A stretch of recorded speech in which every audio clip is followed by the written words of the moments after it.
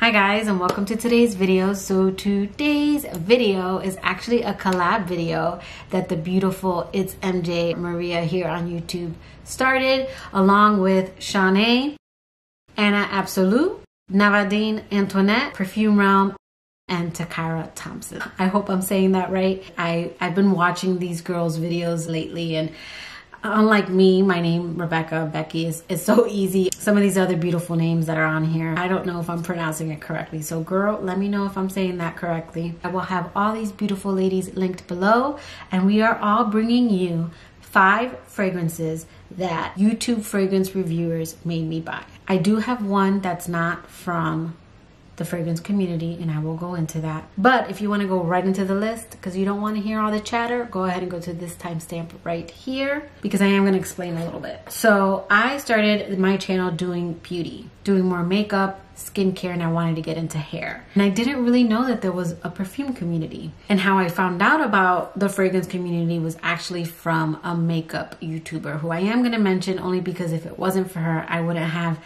met this awesome community. And then once I saw one person's perfume video, then of course I started seeing suggestions. But I don't typically just go out and buy a perfume based on one person's recommendation, just because I've never been like that with anything. I research the hell out of everything that I buy. But I was able to pick up 5 that I can genuinely say these people didn't influence me to buy. But again, for the most part, I watch a lot of different review videos. So this list, I really had to scour and go through my entire collection. And then I was able to pick 5. And I do have one honorable mention. I'll mention that at the end. So after watching Kathleen Light's perfume collection video and seeing her talk about Jimmy Choo and about how this is a beautiful, mature, dark, sexy patchouli scent, I knew I had to have it in my collection. But if there's one thing I didn't really get was the whole EDP versus EDT, the eau de toilette versus the eau de parfum.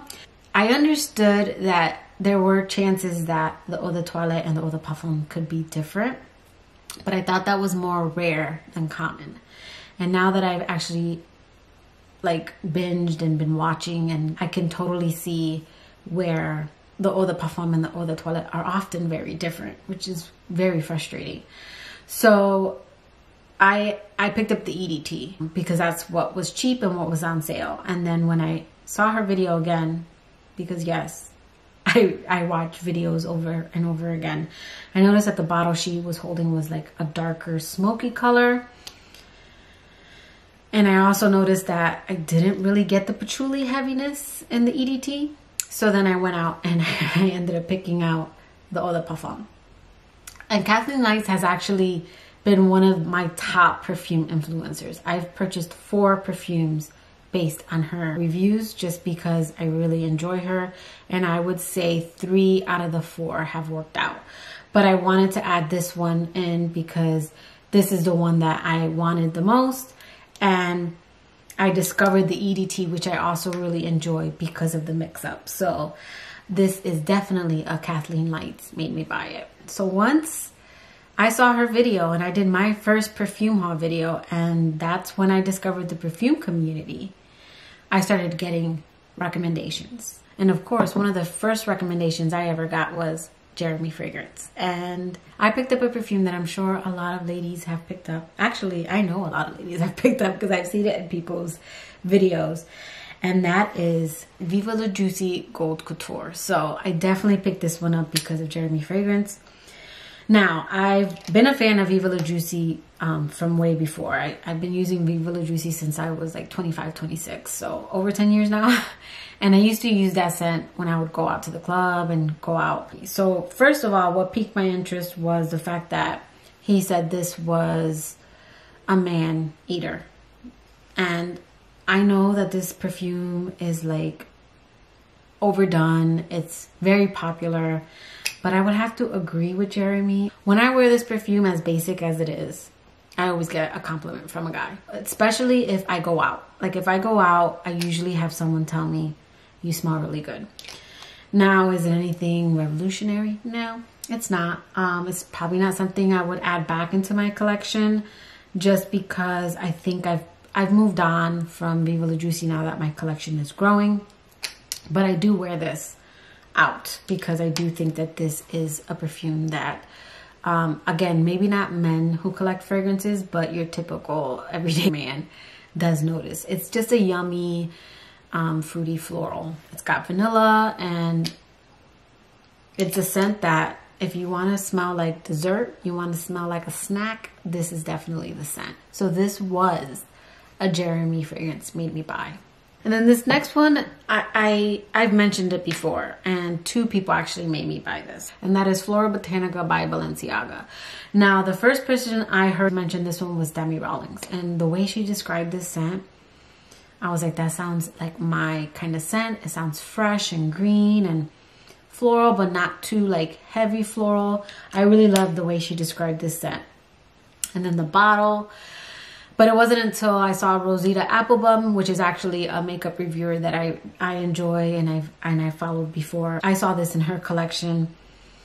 That's kind of what made me finally get it. So this was Demi Rawlings / Rosita Applebum made me buy. Okay, and this next scent, I don't really see her anymore. She doesn't post anymore, but I picked up this scent because of Emmy Ever After. She was a fragrance reviewer that I binged. I really love the way she talks about fragrances. She has a very calm presence about her. Really enjoyed her videos, but she doesn't film anymore. There were a lot of perfumes that I was interested in because of her, but what I got after seeing her review was Elie Saab's Girl of Now. And I saw her talk about this before I know Jeremy Fragrance has mentioned this, but I actually saw her talk about it first. And just the way she described this scent, I mean, I didn't see a ton of reviews. I legit went out and got this after I saw her video. So again, that's Girl of Now by Elie Saab, and this is just a cozy, warm, I believe there's almond in here and like orange, but this is again just a nice gourmand scent. I do like to wear this scent more in fall and winter. This is a beautiful winter scent, and whenever I wear this, I do get compliments on this one as well. Okay, and then this last one was actually a scent I was gonna pick up, but the bottle didn't interest me because yes, if it's a blind buy, I look at everything. The bottle didn't interest me. I never heard about it in the perfume community, and the deal that I saw wasn't like a crazy deal at TJ Maxx, and that is Versace Versense. So after seeing it and passing it up at TJ Maxx, I saw Sarah May's video where I don't know if it was a TJ Maxx haul, but she talks about this perfume. And that's another fragrance reviewer that I really like watching her videos. I like how she talks about fragrances. She has another calming presence about her. She talked about how this was a very fresh citrus scent, and I love fresh scents. I mean, I kind of thought it could be a fresh scent, but I don't know why, because I love fresh scents. I just didn't think to buy it. Again, it wasn't anything that anyone talked about. She also said that this was a dupe for Chanel Chance Eau Fraiche. I actually prefer this one over Eau Fraiche. This one, I picked this up today. It's already gonna be 6, and I picked this up early this morning with my mom and my sister, and as soon as I got home I put it on, and this stayed on my skin up until now. I mean, it's still on it. I also left my sister's house and she texted me and she's like, whatever you're wearing, you left it in my kitchen, but in a good way. So this scent I will definitely have to test out more, but it's a beautiful fresh citrus, but not like a lemon heavy citrus. The citrus in here isn't sharp like I would say my Acqua di Gioia. It's more, I would say, maybe in the opening a little. This scent is gorgeous. Very green, citrus, clean, soapy, right out of the shower. I think this is gonna be very beautiful to layer with. So this was Sarah May's Made Me Buy It. Okay, and then the last scent is an honorable mention. I've actually had this scent in my collection, but when I saw this cutie post a picture up on her Insta stories, her little cute photo with this perfume, it made me want to go back out and re-pick it up. And that is my girl, it's MJ or Maria here on YouTube. And that is Narciso Rodriguez for her, the Eau de Parfum. And again, I've had this scent in my collection, but she did inspire me to go re-pick it up without even trying. She just posted up a cute little picture up on her Insta stories, and I'm like, yes, I need that back in my collection. So yeah, guys, that is 5 perfumes with an honorable mention that various fragrance reviewers have influenced me to buy. Let me know in the comments below, what fragrances did you guys pick up because of another fragrance person? Did you like it? Did you hate it? Did you guys pick up Gold Couture? Did you pick up any of these because of the people that I've mentioned? Let's get the comments going, and that will do it for today's video. I hope you liked it. If you did, please give it a thumbs up, and if you like me and haven't already subscribed to my channel, I would really appreciate it if you subscribe. Click that notification bell so you know when I upload, and until next time, guys.